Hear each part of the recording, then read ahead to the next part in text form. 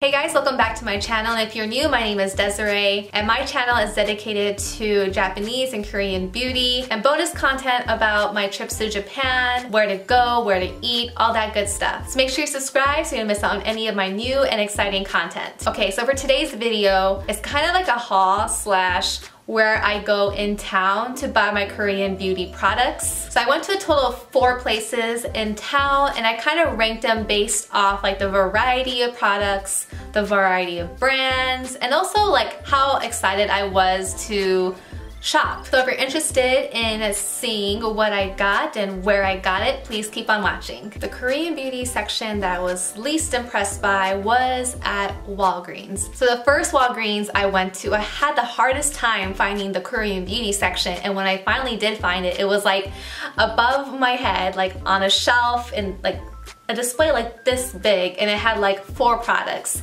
So at that location, I didn't really buy anything. I said, well, maybe at the second location I was going to, maybe they'll have a better one, and they did. So the one I actually bought stuff from had this nice like display kind of like in the middle of the makeup and skincare section of the store, and it had its own little shelf, which I thought was pretty cool. The reason why I was like last is because they only had masks. So what I got was like kind of like this food-based mask right here, and it's actually from a brand I've never heard of called Coco Star. So I got the strawberry one right here, and then the cucumber one right here. And the other thing I got was this coffee cream mask by Ingredients brand. Again, a brand I've never heard of. So I never tried a coffee type mask before, so I'm really interested to see how it works. It's supposed to nourish, soothe, and moisturize your skin, and this product here contains coffee seed extract, vitamin E, and shea butter. So these are the only things that I did buy. Like I said, they were only masks. I wish there was a bigger variety, but then again, I think it really depends on what Walgreens you go to. But I did have some interesting products that I haven't seen in any of the other stores that I went to. Next on the Korean beauty selection ranking is Walmart. Now again, I think it really depends on what location you go to, but the one I went to had like about 3 shelves worth of K-beauty items, and it definitely had more of a variety than Walgreens did. And they had like the usual masks and peeling gels, and I think moisturizers, cleansers, like foot peeling masks. I think they also had like SPF, I don't quite remember. Well, it's definitely a lot more variety than Walgreens, which just had masks. So the ones that I did pick up was first this brand called Maskology right here. This is a collagen hydrogel gold mask for all skin types, and it's supposed to tighten your skin and give it a nice glow and life to your skin. I've never tried a gold mask before,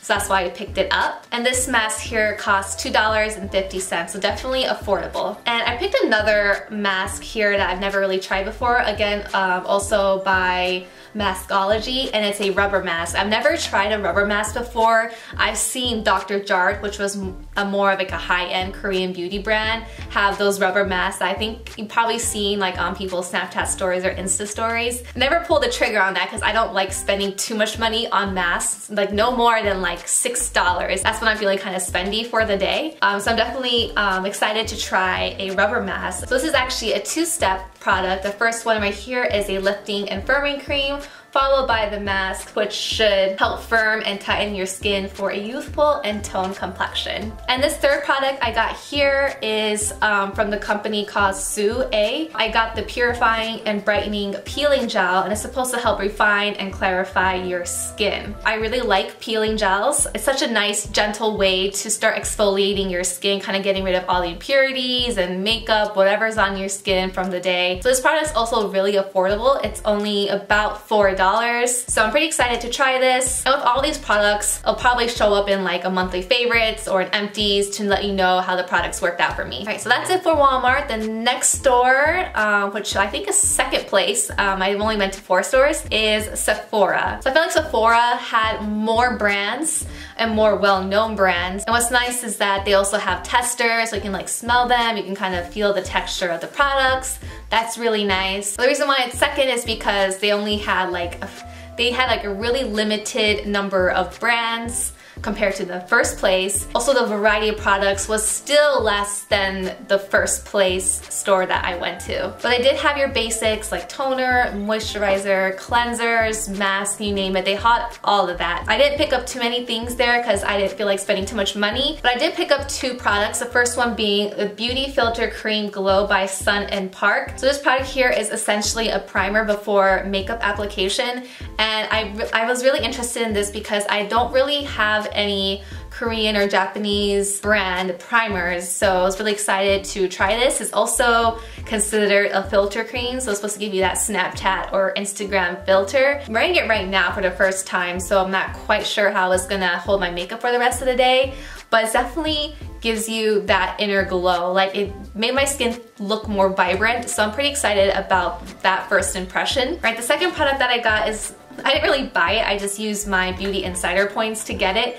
It's the Laneige Lip Sleeping Mask. So people have been raving about this product. I think it's also one of Allure's best beauty products of the year, but I never really got myself to try it. When I was offered for 100 points at Sephora, I'm like, yeah, I'll try it, and I can tell you, when I used it last night, oh, it felt amazing, and it absorbs right nicely into your lips, and when you wake up, you just have the softest lips, and I just love it. It's pretty much like love at first use. And I'm pretty sure I'll purchase the full size once I'm done with this, but yeah, this is really good. Alright, number 1 is, as you guys can probably guess, is Ulta Beauty. So I already did do a video of what kind of Korean beauty products you can find at Ulta, so this will be pretty quick. I just love how Ulta has its own dedicated shelf section of K-beauty, and they have a lot of brands that are super affordable, and they also had a variety of products as well. I had a hard time deciding what to buy. So kind of like my last haul from Ulta, I picked up more Tony Moly I'm Real masks.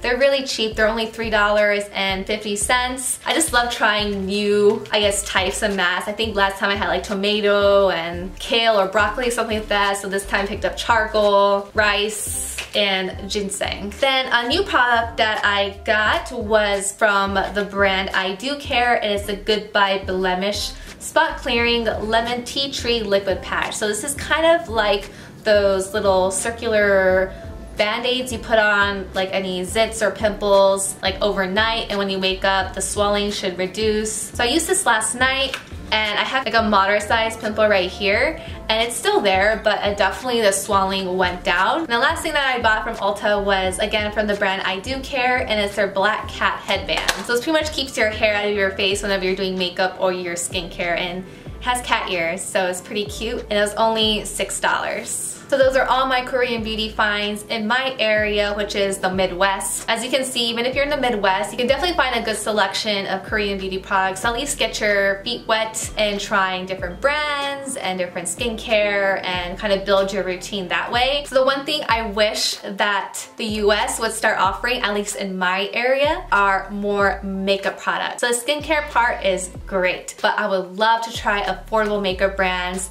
There's just so many out there. I get all of mine online or through beauty subscription boxes, but it would be great to have them in store, to look at it, to play with it, to kind of compare and contrast different brands.